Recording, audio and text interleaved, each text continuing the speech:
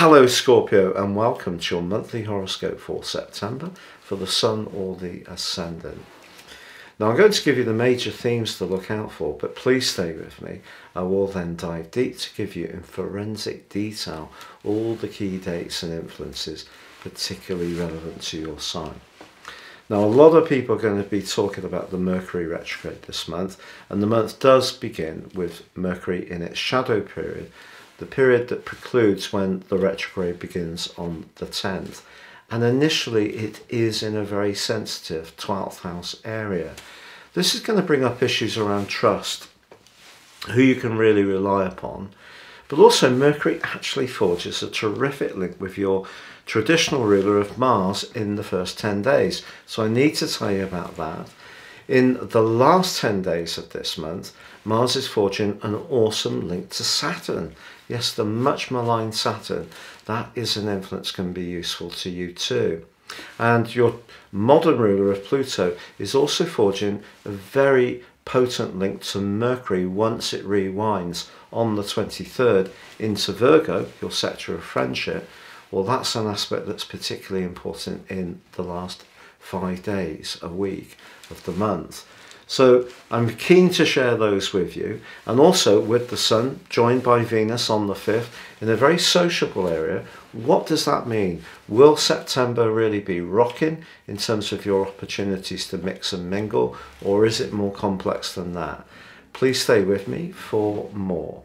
If you are wanting to embrace more serious astrology and rise above this Zodiac forecast, if you give me 3 pieces of personal birth data of time, date and place of birth, I can give you a roadmap that can guide you for the rest of your life, help you to identify opportunities, but also see patterns that may have made at times your life more challenging, and learn how to work around these. But in my special offer of 30% off, if you order this year, I'll give you your year 2023 forecast within this package, but also the rest of 2022 free. Please see the link below. And finally, if you are new to my channel, I'd be honoured if you would subscribe. If you've already done so, thank you so much for your support. But if not, please click or tap on the bell notification symbol. Thank you. So Scorpio, your September forecast gives you a glorious opportunity to connect with people that really excite you, an electrifying connection in your social situation, your interest, or even potentially romantically.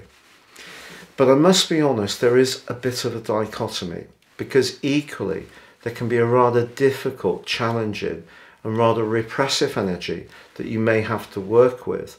And it's very much linked to where you live, how you live there and who with. And it could feel that in some situations you feel a bit trapped. And whilst the Sun and Venus from the 5th go into lovely contacts with Uranus as the month goes on, it may not be quite as easy just to free yourself from the situations that you're finding more difficult, because they may be very long lasting, they could be quite complex. But there is a tantalizing possibility to refresh your future direction. But it is going to require you, I feel, to look at some rather tender and sensitive issues. Not least because Mercury, the planet of communication, is locked into, in the first 3 weeks of this month, a very, very vulnerable area of your situation, the 12th house. It's in shadow for the first 10 days. A kind of pre-retrograde, which can bring up some of the issues of Mercury retrograde in terms of miscommunication or misunderstandings, but that can get much stronger from the 10th. But equally there's obviously a full moon on that day, and that full moon is asking you to embrace what gives you pleasure as an individual, whereas the Sun's in the part of your situation asking you to appreciate the collective needs. But also from the 10th through to the 15th, the Sun is in a quincunx with Saturn. So as much as you may see the future as you'd like it to be, there may be some emotional or physical or practical inhibitions which stop the flow developing, along with the Mercury retrograde, which can introduce some self-doubts, even some anxiety, to be honest. Also in week 3, the Sun goes opposite Neptune. And Neptune is a dreamy, drifting influence, which is, since 2012, given you great opportunities to express your artistry, your flair, your talents. But in this opposition with the Sun, it could be that anything to do with either your romantic situation, your social situation, or your longer term future seems to take on a little bit of unreality. But there are opportunities this month, because Mercury in the first 10 days forges a terrific link with your traditional ruler of Mars. And that's in a very thrusting situation, the 8th house, very much in keeping with that raw energy that characterizes your sign, desire. And whether it's around business or financial pursuits or around a more romantic one, Mercury's asking you to listen to your gut instincts, but also do your research. You know, really think very carefully. The two together can be excellent if you are wanting to take soundings, for example, behind the scenes. And also, from the 17th to the 22nd, as Venus sparkles in its angle with Uranus, it can be a great opportunity to do something different in a long-term relationship, freshen things up, be more spontaneous, or someone could come into the heart of your world very, very quickly, and you may have a decision to make that does require quite a rapid response. Uranus triggers things at the speed of light, so just be aware of that. Could be very exciting. Now, your modern ruler of Pluto is very influential in its link with Mercury. Once Mercury rewinds into Virgo on the 23rd, but before then, from the 16th to the 22nd, one of the most influential of all planetary aspects, the Sun in a trine to Pluto in your sector of the 3rd house, how you think, your immediate everyday environment with your longer term future, could see some very powerful conversations take place across that group of days. And when the Sun and Pluto are in such a positive alliance, our own deeper world can change. So maybe some of your value systems or previous ideas can shift as you flex and pivot towards that longer term future as the person you are now, not necessarily living your life in terms of the way you were kind of guided to do so when you were younger. So very transformational. Then we have the autumnal equinox on the 23rd, which sees the Sun move into your 12th house. Initially it forges an electric link with Mercury, but then Mercury inverts into your sector of friendship. So those friendships can be just as much a sector of change as your love life or your home and emotional situation.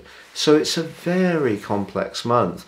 But Mercury then goes on to forge that penetrating link with Pluto, which is really great to understand things at a deeper level.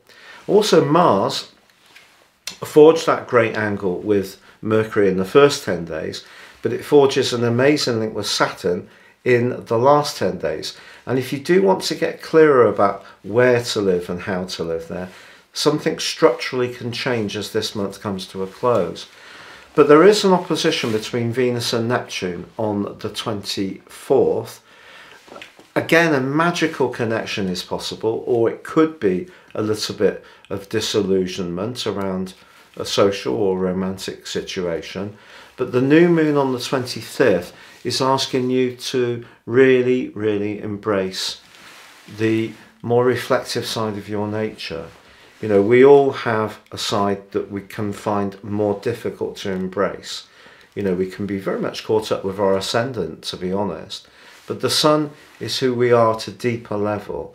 And sometimes the more shadow sides of our nature is the part of our being that we find least easy to understand. But this is a new moon that can help you to gain understanding. Also because Jupiter is in opposition with this new moon, there could be a surprise opportunity around your work situation. Maybe someone's going to put a word in behind the scenes for you, or your own instincts can guide you towards an opportunity. But on the 29th, as Venus moves into your 12th house, this could really pose a serious question about whether a relationship is for the long term or not. And because of so much long-term energy, it's pushing you to really think in that way. Think about where you're wanting to be future forwards, not just in this immediate month. If there is any lingering doubts about an existing relationship, friendship, involvement, you will be asking yourself and perhaps others some very searching questions as this month draws to a close.